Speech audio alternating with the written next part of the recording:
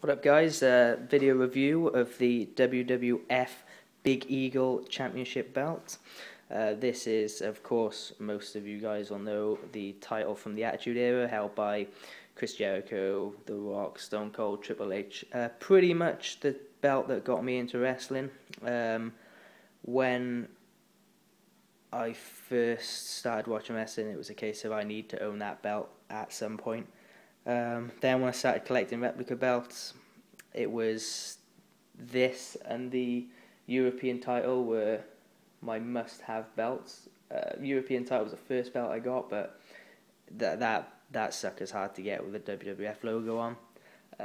I had almost given up getting this belt at a reasonable price, and I nearly sold out and got the WWE version. But I held off a bit more and I picked this up. Paid quite a bit for it, to be fair. Just shy of about £300. But it's in phenomenal condition. I have, if you'll look at the top here, I have done some paint modification. It needs to be touched up, kind of by this area by here. I've painted in here and here. Because of course on the real belt these never touched, and these weren't painted, these were see-through. Well, not see-through, sorry, they were just blank, and you can see the lead through the back. I've done the same on this side, but that's a lot more visible that the paint job needs touching up. And on here also, the WWF logo was white on the original belt, I believe.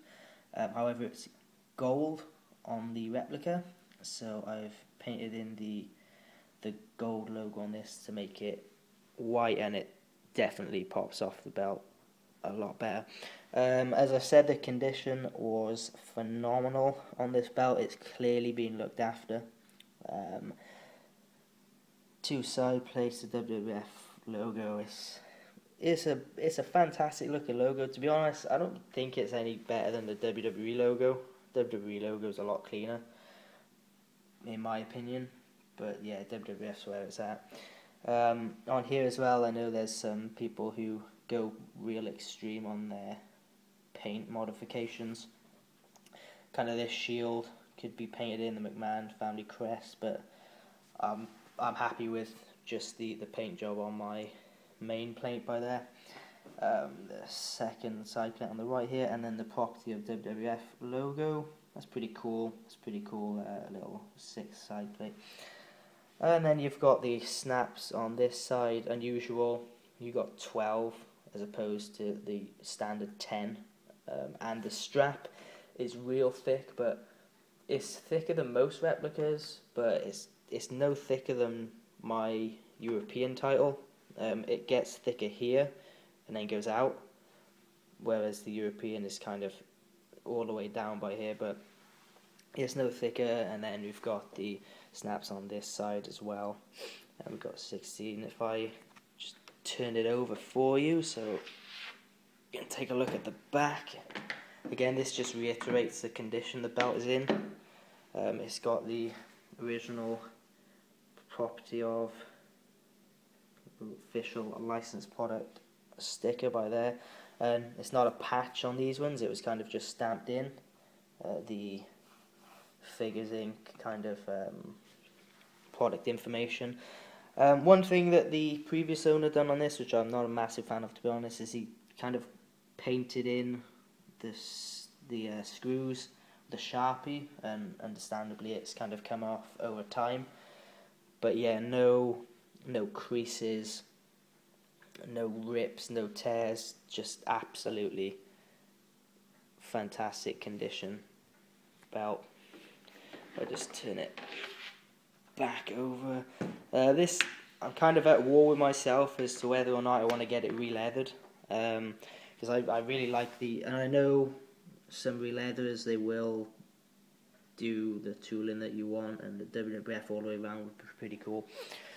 But I kind of want to keep this as original as possible, because it is official 2001 replica in just incredible condition. This belt, I got this, I've had this about a year now, and taking it off the wall now to get this video done is pretty much the only time I've handled it.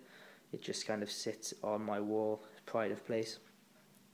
It's not in absolutely perfect condition. You can see there's a fairly large scrape by there, but to be fair, that's pretty much, I'm having a quick look now, that's pretty much all you can see. Oh yeah, one other thing I've done on here, which you can kind of see here now as well, is the copyright logo. They insist on having them on there. See, they've kind of got them on every bit, which is a bit frustrating, but there's nothing you can do about that. You need to protect the logos, of course. But yeah, this belt, absolutely unbelievable piece. If anyone is a belt collector, I would highly recommend getting it. But of course, you could go to the likes of Dave Milliken or something like that and get them to make this belt as legit as they can for you, make a real replica. I'm pretty much, I've got 5 replicas now. I'm pretty much going to leave it at that and save for a real belt made by the likes of Dave Milliken, something like that, or Top Rope belts. I will probably get the Winged Eagle, which everybody goes for. Not my era of wrestling. I was still getting into wrestling at that stage, so I didn't really have any favourites who held that title. But it's, from what I can see when it's made by those guys, it's unbelievable. So yeah, I'll probably get that. So that'll probably be it. I got a couple more videos on my channel here of replica belts, so check them out. But I probably won't do a new video or buy a new belt until I can get the real deal. So cheers for watching, guys.